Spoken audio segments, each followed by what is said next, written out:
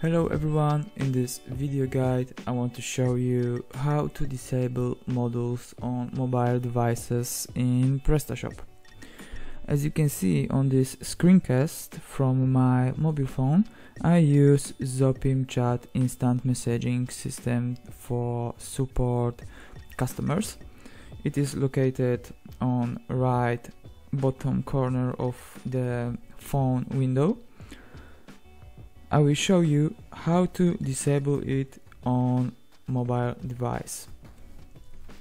We have to go to modules section. Then we have to search for Zopim module, and from this drop down menu we have to select disable on mobiles.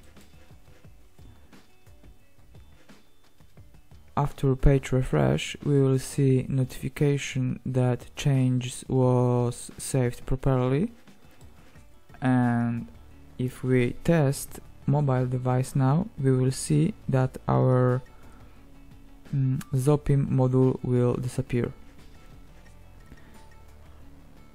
In the same way, you can of course disable each other module that you have in your PrestaShop store.